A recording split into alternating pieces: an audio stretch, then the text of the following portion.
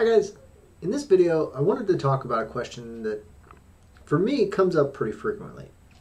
Somebody will ask what I do for a living, and when I tell them, the response will almost always be something along the lines of Fortran. People still use Fortran? Why would you want to do that? So I thought I'd take a moment and give a thorough explanation to answer that question. Why Fortran? But before I get into that, I just wanted to let you guys know that I've joined Sorcery Inc., owned by Damien Roussan, author of the book Scientific Software Design, and a Fortran expert himself. Together we're offering training and consulting services, so if you'd like an interactive training session or some help on a project, make sure you get in touch with us. Our schedule's filling up fast, so don't wait. I'll put a link in the description. So now let's get into it. Why Fortran? The first reason is that it's the first high-level programming language. It was proposed by John Backus to his employer IBM in 1953, and by 1957 the first compiler was actually available. Now, being old may not necessarily sound like a good thing, but it does have some significant advantages. Chiefly, there's a ton of experience to draw from.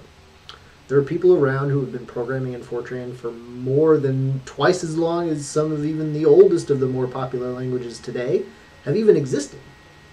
There is a wealth of information on development and maintenance best practices. The vast majority of bugs in the language and compilers have been found and fixed, and you'll see warnings and suggestions for avoiding any of the leftover edge and corner cases and pitfalls. And there's a lot of existing battle-tested code that can be reused.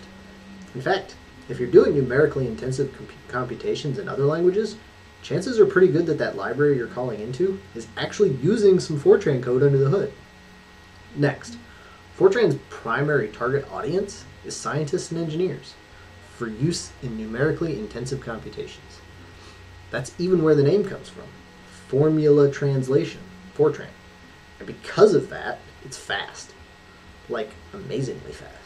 To this day, it still wins, or at least is right at the top in many language benchmarking comparisons. It's still used frequently in testing supercomputers and high-performance computing hardware.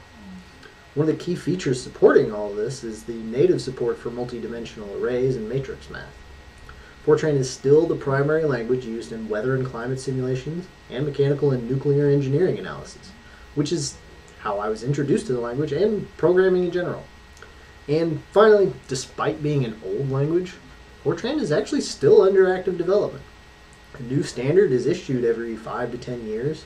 The most recent was in 2018, which added significant support for parallel programming, making it one of the very few languages with parallel computing constructs built into the language, supported natively. There are a whole variety of compilers available, both commercial and open source, and several new ones are nearing completion. There are new tools being developed to help make programming in the language easier, and there's a community effort underway to start gathering resources and learning materials and to provide easier to use open source libraries. And with all this progress being made, there is still a strong emphasis on maintaining backwards compatibility.